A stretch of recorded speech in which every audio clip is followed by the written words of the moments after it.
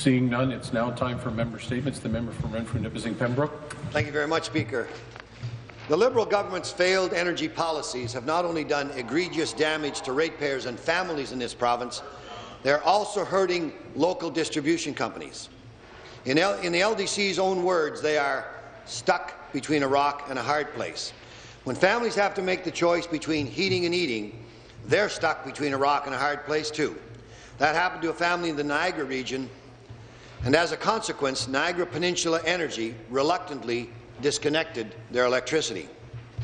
In the words of Brian Wilkie, President and CEO of NPE, he said, and I quote, "The size of the bills are just getting too high, and it's just getting worse. Every couple of months, there's another 3 or 4% increase.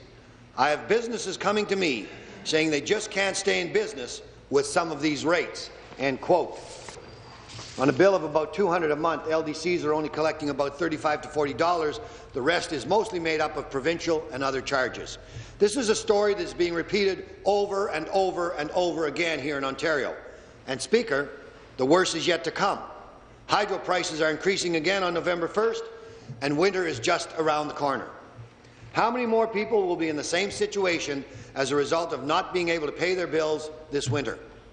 How many more stories just like this one will we have to hear before this Liberal government will recognize that their policies are an abject failure and they must change? Thank you, Speaker. Thank you.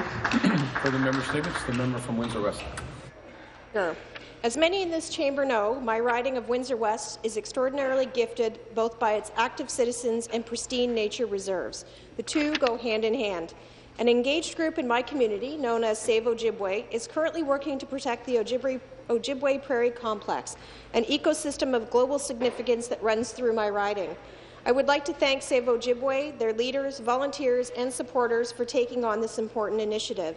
Ojibwe Prairie is a 5-park natural heritage system totaling 350 hectares. The sites have over 100,000 visitors per year, boasts one of the top butterfly counts in North America, and attracts enough bird species to please even the most accomplished birdwatchers. The sustainability of this national treasure is threatened by a proposed big box development. Speaker, this story is all too familiar to us. This week, my colleague Percy Hatfield and I presented petitions signed by thousands of area residents calling for the protection of Ojibwe Prairie Complex. The stakes are enormous, the consequences dire. We won't get a second chance to save Ojibwe Prairie. It was said that the chances of Save Ojibwe successfully protecting the Ojibwe Prairie is the same as a turtle safely crossing the road. Well, Speaker, turtles do cross the road, and the members of my community want this government to help this turtle cross the road and Ojibwe shores to be saved. Thank you. Thank you. For the member statements, the member from Sudbury. Thank you, Mr. Speaker, and I'm very honoured today to stand and speak about last year's shooting on Parliament Hill. At the time, I was a member of Parliament representing the riding of Sudbury, and myself, like the Leader of the Official Opposition, experienced that traumatic day. But I think if we look back, Mr. Speaker, I want to do a few things first. The first thing, of course, is recognize Corporal Cirillo.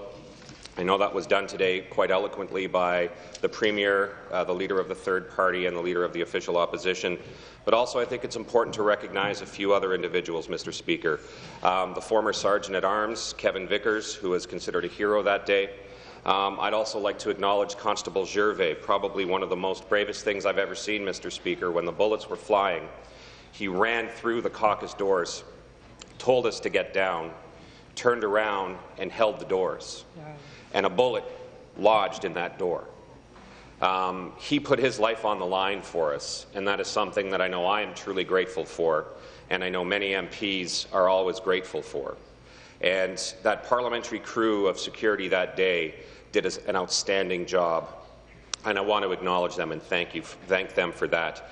As well, I think it's important for us here to also thank our security staff who keep us safe each and every day. Those folks that are out there keeping us safe, it's important as well. I'd also like to acknowledge Member of Parliament, former Member of Parliament Ryan Cleary, who he and I had a moment where we both thought we were going to die, and it was kind of an unusual experience, and it's always something that he and I talk about.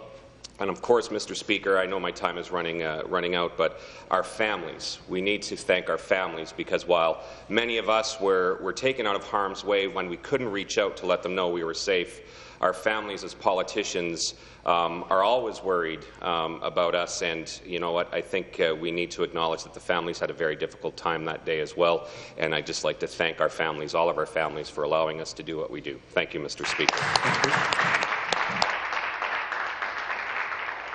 Thank you. Further statements, the member from Oxford. Thank you very much, Mr. Speaker. Mr. Speaker, I'm pleased to rise and recognize Local Government Week. It's an opportunity to raise awareness about the role and importance of municipal governments. Across Ontario, municipalities are holding events and activities to raise awareness about how municipal government works, and particularly among students. Municipalities are holding council meetings in schools, offering tours of municipal offices, as well as holding essay contests and career fairs. I want to commend all the municipalities of Ontario, both for their efforts to raise awareness this week and for the work that they do for the people of their communities every day. We know how important the services that local governments deliver are, and they do it with limited resources.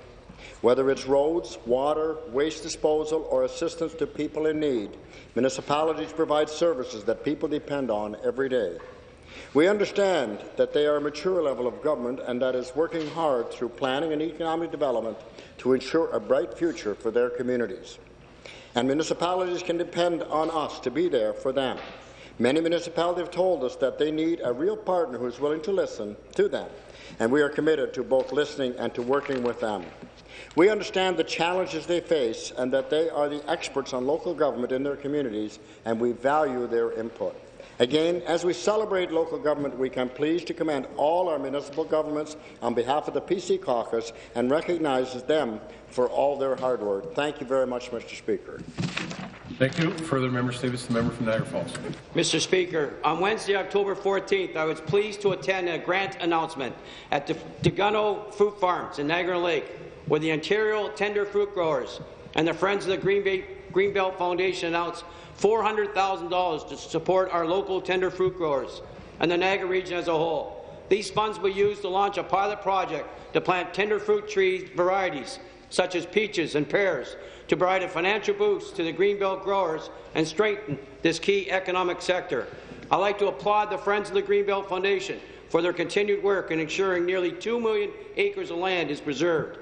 I'd also like to recognize the Ontario tender fruit growers. The work they do plays a significant role in Ontario's economy.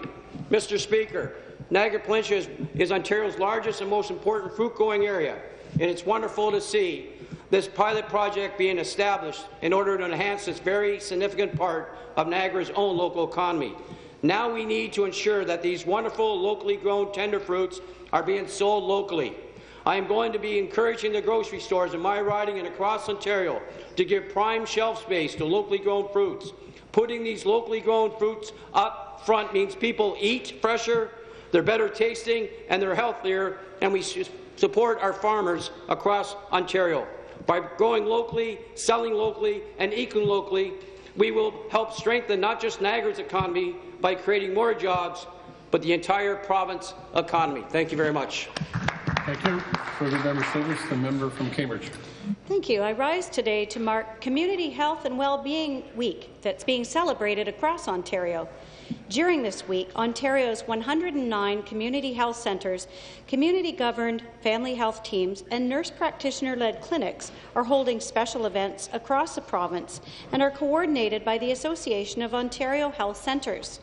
This week's theme is Community Health and Wellbeing Shift the Conversation, creating a new kind of dialogue about health and healthcare that is all about addressing all of the factors in people's lives that affect their health and well-being. And one of those factors is the kind of community where you live. Research tells us that when you have the opportunity to live in a caring and connected community that makes you feel valued and accepted, makes you feel like you belong, then you are more likely to be healthy. This is why, during this week, participating centres are raising awareness about community, vitality, and sense of belonging as critically important determinants of health.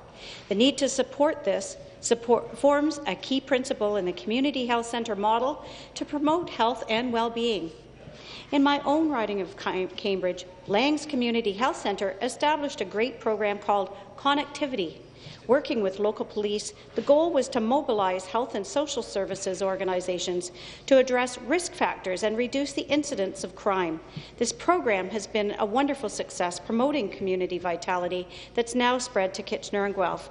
I thank all those who work in community health centres across Ontario, and I'm proud to recognize the hard work they do in their focus on community vitality and building a sense of belonging. Thank you. Thank you. Further member statements. The member from Haliburton, Kawartha Lakes Brock. Thank you, Mr. Speaker. This week is Small Business Week, and we get to pay tribute to the small businesses that form the bedrock of our Canadian economy. In Ontario, nearly 98% of businesses are small business, employing less than 100 people. This year, the Ontario Chamber of Commerce would like to help showcase the pivotal role that the Ontario Chamber Network plays in making Small Business Week one of the most anticipated celebrations. And I know throughout my areas of Kawartha Lakes, Haliburton, Durham, and Peterborough, seminars, open houses, and award ceremonies have taken place all week and will continue. So as we celebrate Small Business Week, it is important to recognize the challenges that they do face and what we can do to help them prosper.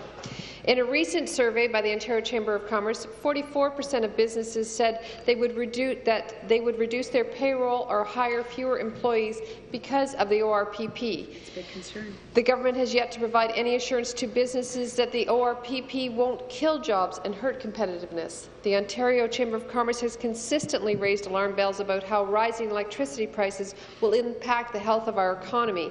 The Liberal sale of Hydro One will affect small business owners. There are no assurances that hydro rates won't skyrocket again because of the exorbitant salaries, severances and gold-plated pensions. The CFIB estimates that the burden of red tape costs Canadian businesses $30 billion each year in compliance alone. The government needs to listen to small businesses, get its fiscal house in order, and once again become the best place in the world to invest and to support small business. Thank you. Further member statements. The member from Davenport. Thank you, Mr. Speaker. As the member for Davenport, I'm delighted to rise and congratulate Food Share Toronto, a wonderful organization in my riding, on its 30th anniversary today, and it was with great pleasure that I attended their celebratory breakfast this morning. Food Share is a non-for-profit organization that works with communities and schools to deliver healthy food and food education. Since 1985, Food Share has pioneered innovative programs, impacted what kids eat in school, and improved the way people eat and grow food.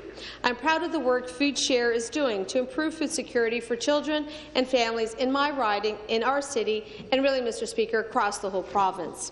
Food Share continues to be an invaluable advocate and provider of affordable and accessible food by helping people living in low-income communities save money and eat healthier by improving their access to affordable vegetables and fruit. The Government of Ontario recognizes how Food Share Toronto makes a difference.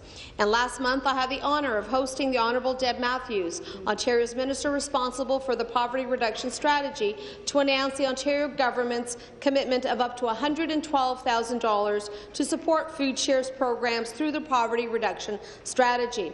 I'm proud to have this wonderful organization in my riding of Davenport. There is no better reward than helping those who are less fortunate, and I'm pleased to congratulate them. Thank you to all the volunteers that have helped build this organization from the ground up, and a special thank you to Executive Director Debbie Field for all her work, her vision, and seeing Food Share enter its 30th year. Congratulations. Thank you. Further member statements. The member from Halton. Thank you, Mr. Speaker. Mr. Speaker, I'm pleased to rise today and talk about a special event that took place in Halton last week. Hundreds of people gathered in a local high school gym to take their oath of citizenship and watch close to 40 people take that oath. Mr. Speaker, I've had the honour of attending several citizenship ceremonies over the years, and I find each one to be just as moving as the first. It's energizing and inspiring, Mr. Speaker, to see so many people from so many different countries, backgrounds and histories taking an oath that will start them on their Canadian journey. There wasn't a dry eye in the House, and the young people on hand were clearly moved and energized by the ceremony. As an immigrant myself, I know how much they have all sacrificed and how hard they have all worked to get to that day. These individuals wanted a new and better life in Canada, and they chose a place where human rights are protected, where democracy is valued, and where we can all pursue our dreams. This is a place where diversity isn't just accepted, it is celebrated, and it is that diversity that makes us all strong.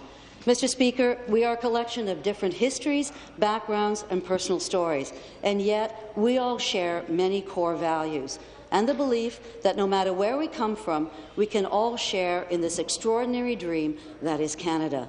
So congratulations and welcome to all new citizens. I wish them the best as they embark on this new chapter in their lives. Thank you very much. Thank you. The member from the Etobicoke Centre on a point of order. Speaker, I have some guests with us here today from our student communities across Ontario. These are leaders of student organizations from across the province who helped to craft the bill, the private member's bill we'll be debating later today, and I beg your indulgence if I could introduce them to you. We have with us from the Ontario Undergraduate Student Alliance, Sean Madden, their Executive Director, Lindsay Perkins, Vice President of USA and Board Representative from Western University, Chris Fernland, Vice President of USA and Board Representative from Trent, Durham, Armin Escher, who's an USA staff person, and we have a number of members from the College Student Alliance. We have Jeff Shearer, President of the College Student Alliance, Kira Byrne, Ted Bartlett, Olivia Anderson from Fleming College, Champagne Thompson from Fleming College, Jennifer Newton from Fleming College, Rob Williams from Fleming College, and we have Janice Asimwe as well. We also have somebody who's not a student, but has been a student in the past and shaped my student experience, which is my father, Donald Baker.